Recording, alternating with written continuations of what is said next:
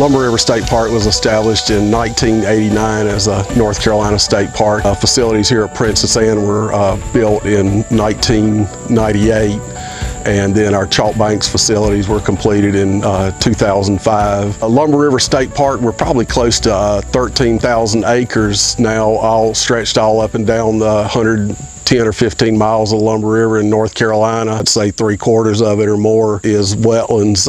You're just seeing forest and mainly swamplands. A lot of reasons they're important. First, for humans, bottomland hardwood forest, but we call it a swamp. Cleans the water. When the water flows through it, it's just flowing real slow and it settles down, and a lot of the pollutants come out of the water. Lumber River is a very, very clean river. A lot of people don't think so because it's so dark, but that dark is from the tannic acid in the water. That actually helps keep the water very clean with the slightly acidic environment that the tannic acid provides.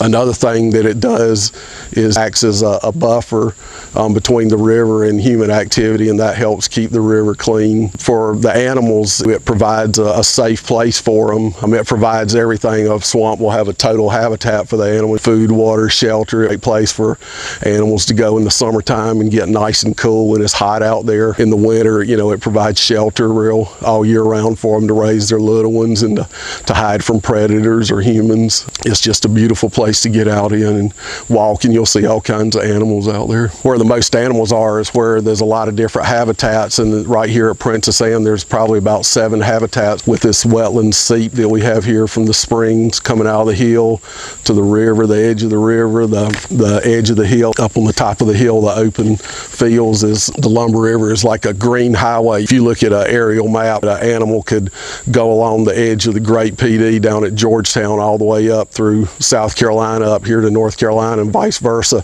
and as long as there wasn't any big timber, and wouldn't even have to stick its head out of the woods. Plenty of bears in here all up and down the Lumber River. Plenty of deer, foxes, raccoons, all different kinds of turtles are attracted to it. Carolina anoles, different kinds of lizards, toads, frogs, unusual birds in our part of the state, and a lot of them use the Lumber River. We got wood storks that are nesting real nearby, and we see them flying over the Lumber River all the time. And then Mississippi kites. This time of year there's a couple of places on the Lumber River basin that we're seeing swallowtail kites. And the Lumber River is the only blackwater river between river up in New Jersey and one down in Florida in the whole U.S.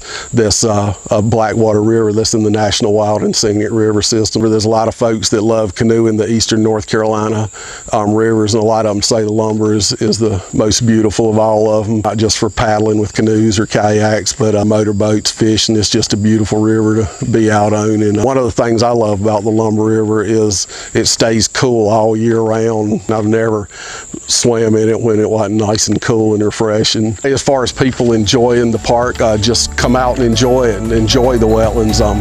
Come out and see them and look at all the different habitats. Attend one of our programs here at the park. Let the ranger help educate you so you can learn about it. I can't remember the person that said it. You don't really know to protect something until you understand it.